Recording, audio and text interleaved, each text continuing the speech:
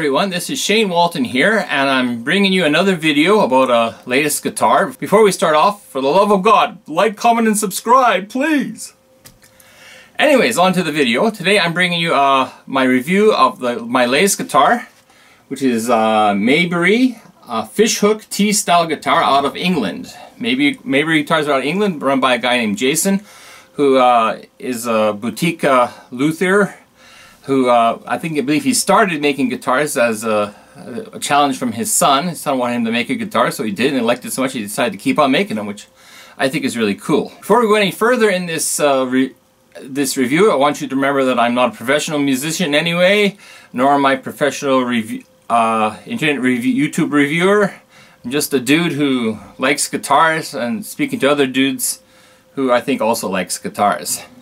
Anyways, let's get on to the guitar here. So this is the Maybury fishhook guitar in this kind of this forest green type color. Okay, the color company here is called Maybury, out of England, I believe Surrey, England. And this guitar has a little bit of a story with me. I first caught my eye on Instagram, I think about 2 years ago. It was in 2022 is when I first came on their Instagram page, and I remember just really liking it a lot. You know, it really reminded me a lot of my Sahana here. As you can see, together like the brothers from another mother type of look to them, right? Okay, and yeah, I've always been a sucker for green guitars. There's another kind of different color, shaded green one behind me in my Schecter there.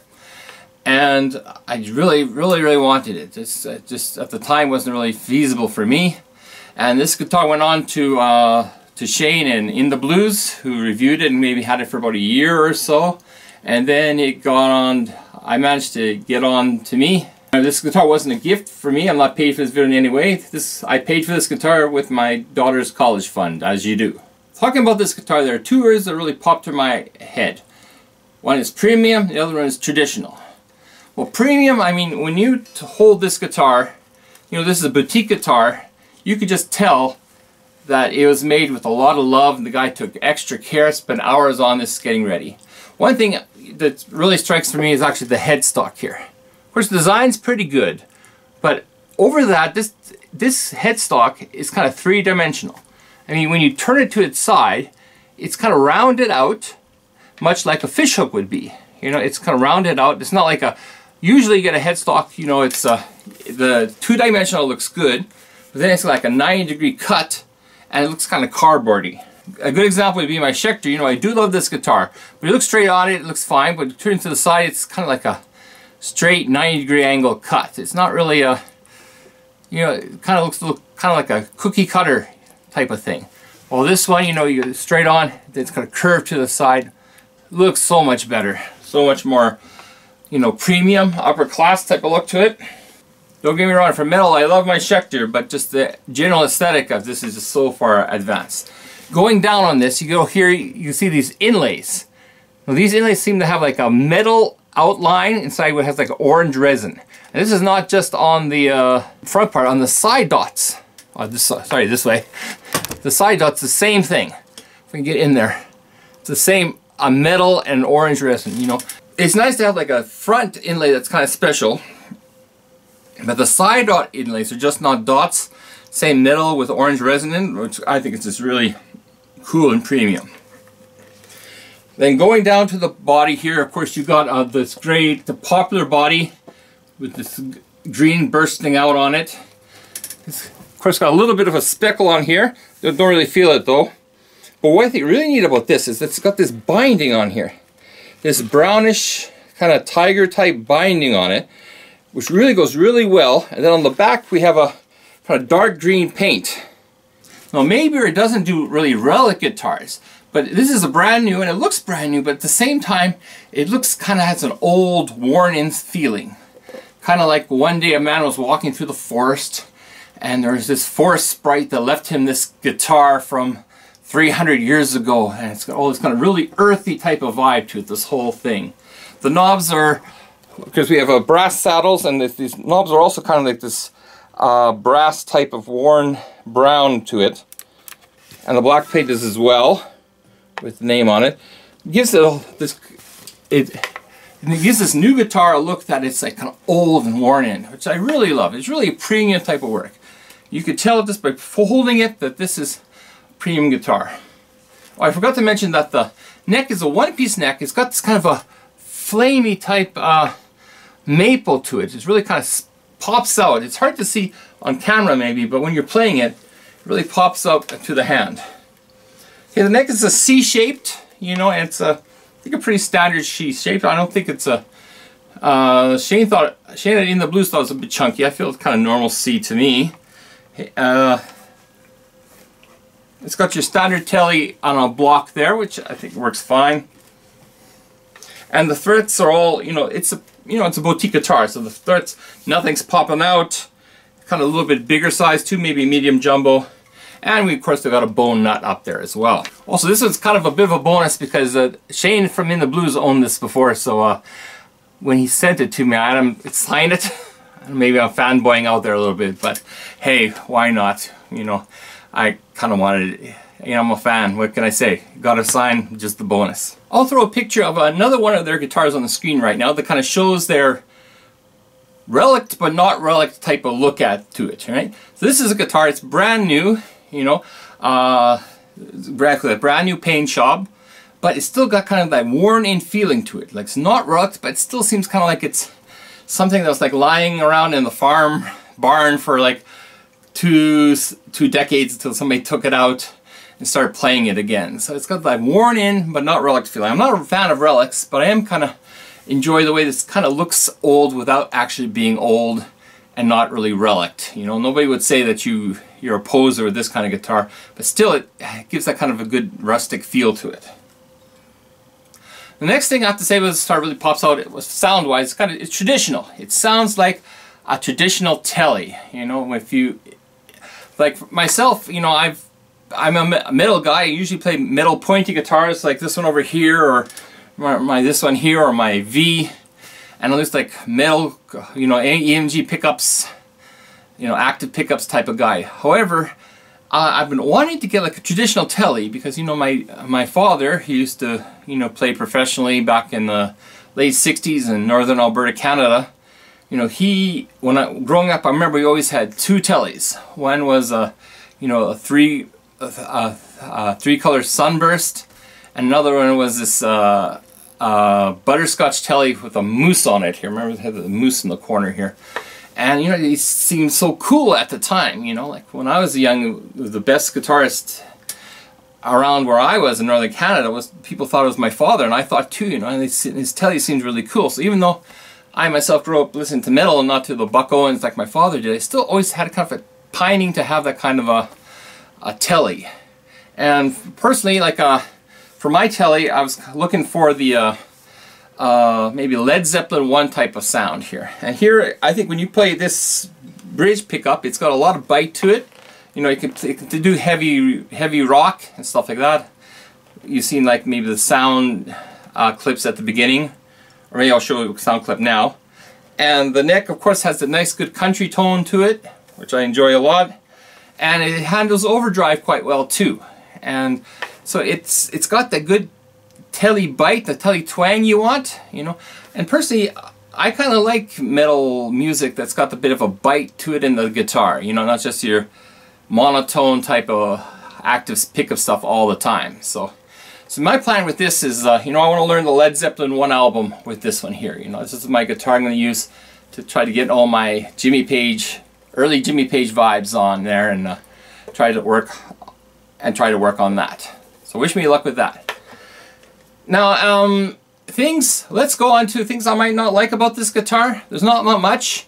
One thing that's mentioned by Shane is that the fish hook design, right there, okay, it's cool, it's unique, gives a style.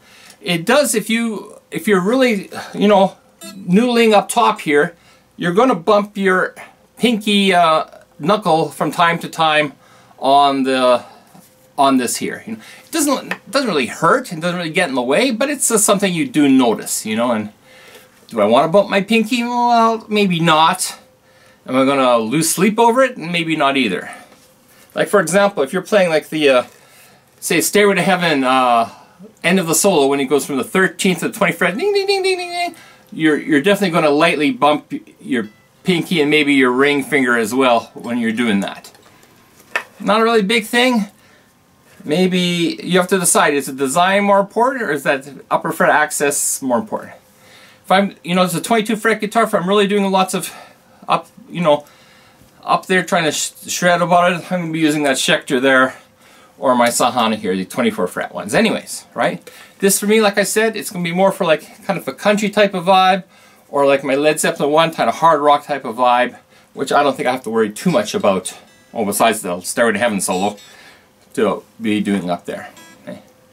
Haven't played this guitar live yet, but we'll get a chance next, maybe in 2 weeks. I may take it up and see how it goes. One other thing that it's kind of a aesthetic choice. I'm not the biggest fan of their logo on the headstock. Now their logo, as they decided here, let me pick up the camera here. You got like a Maybury guitars with the big start is big and it gets a little smaller and smaller. And you see the Maybury is pretty easy to read. The guitars and the R-A-R is a little bit harder to read. Okay, so there's that. And on this decal, it looks great. On the actual guitar, it's kind of burnt in there like a brand. And as it doesn't really pop out much, and especially the guitar part, you can barely kind of read it. The back plate looks a little bit better, the logo on it, but still the guitar part just doesn't really pop out on it. If it was me, I'd take out the guitars, just put Maybury on it. Maybe, make a more of a decal instead of a brand. Again, this is all, but then maybe if it wasn't a brand, maybe that earthy, it might ruin the earthy aesthetic to the whole guitar as a whole. It's a small thing. I personally would not brand in a logo. I like something like stenciled on, like my Sahana. Also, my Sahana also has a bit of an earthy, but the logo is like right there in kind of a decal type of thing, which I like a little bit better than that. But still, these are both great guitars. So I haven't gigged this guitar yet. I'm still getting used to it a little bit. I've the three saddle type system I'm not quite used to yet. The action is a little bit higher than I'm used to, but I've been playing this guitar a lot non-stop. I think I'm gonna gig it in about 2 weeks time. Got something coming up in 2 weeks. We'll see how it does then. Well, by the weight is fine. It's about, I think it was 7 pounds, something like 3.4 kilos. It's lighter than this one, it's lighter than that one. So, hey, it's, as you worry about being heavy and chunky, it's not. And, okay, future Shane here. One of the reasons that Maybury had a good, the Tele sound is because actually the pickups are from, reclaimed from a 1980s Japanese Fender. So, and those got actual Fender pickups in it there. Now, why did they decide to do that instead of, say, putting, I don't know, Seymour Duncans in it or something like that? Well, Jason at Maybury, he's into, a little bit environmentally. He likes putting something reclaimed into a lot of its bills. So if you like to help with the environment, to get something a little bit reclaimed, he's all down for that. So in this particular guitar, the pickups are reclaimed and kind of recycled into this guitar. Now, of course, these are boutique guitars, so if that's something you don't want, and you want, say, tell them you want like new Duncans or new DiMarzios in it, then you probably put it in for you, right? But I'm great. I love the way these sound, and I have actually a pair of Telecaster pickups. I was thought about putting them in, but then I think these sound great, and we'll leave them as it is. Also, as for the body, besides the fishhook, this is very traditional type of Tele body, right? There's no belly cuts or arm contours, but sometimes you kind of want it. I kind of wanted something traditional. I didn't really need the. I was looking at a Bacchus Tele that had the body cut and the arm contour, but then the frets weren't so good. So, and this one looks a heck of a lot nicer too, eh?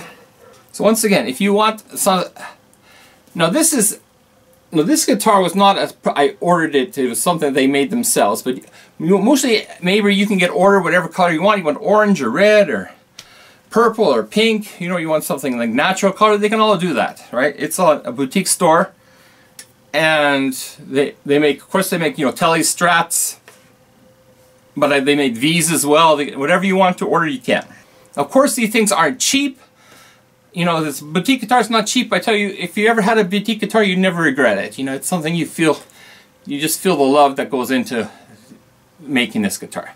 So I'd like to thank Shane from In the Blues for getting this out to me, and also thanks for Jason for making this in the first place, and hopefully I can play it for many years to come and enjoy it. So please write some comments down, let me tell me what you think of this guitar, and if any experiences you have Maybury, please go to their homepage and check it out. I'll put a link in the description. So take care again, and have a great day. Salut!